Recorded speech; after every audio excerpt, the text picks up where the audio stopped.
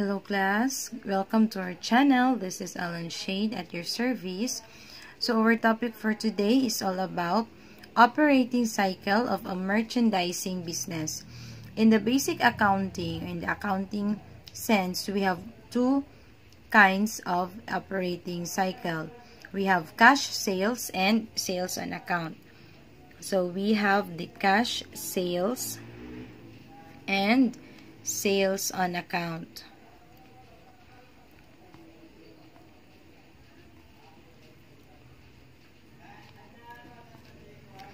In the cash sales, so the cycle is from cash to inventory and then back to cash.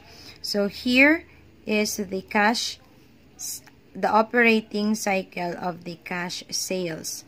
Operating cycle of the cash sales. For the cash sales, first we have cash. After the cash, it will be converted into inventory because we will purchase inventory using our cash. So, the cash will become inventory. And after that, if we will sold our inventory into cash, so it will go back to cash. So, this is called the cash sales. Okay, in the cash, in operating cycle of the cash sales, first we will have the first cycle, which is from cash. Then by purchasing inventory, the cash will be converted into inventory. And after that, if we will sell the products, so there is a cash sales if it is sale on cash. So next, what if the sales is on account? Ibig sabihin, hindi binayaran ng cash. So ano ang kanyang operating cycle? So for the operating cycle of the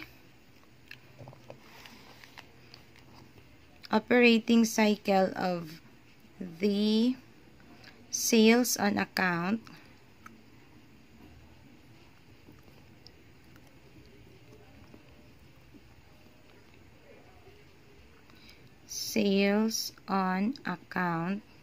so first we have cash.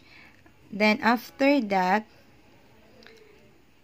it will be converted into inventory. Then through purchases.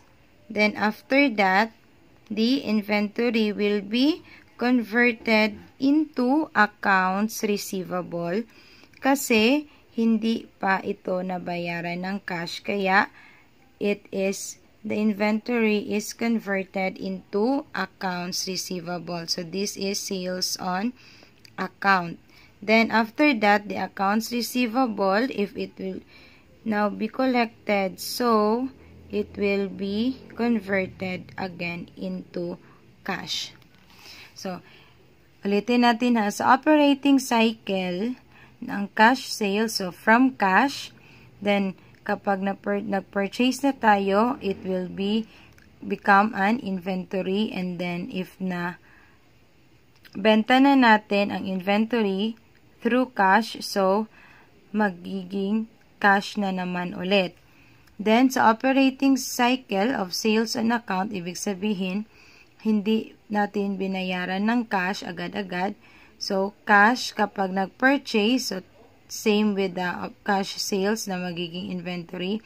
But the inventory, if mabenta na siya, it will not go directly into cash kasi sales on account, accounts receivable pa siya. Magiging cash lang siya if ma-collect na natin ang accounts receivable. So that's it for the operating cycle of a merchandising business in terms of cash sales and sales on account. So hope you learned something, and don't forget to like, subscribe, and share to our YouTube channel, and share it to your loved ones. God bless.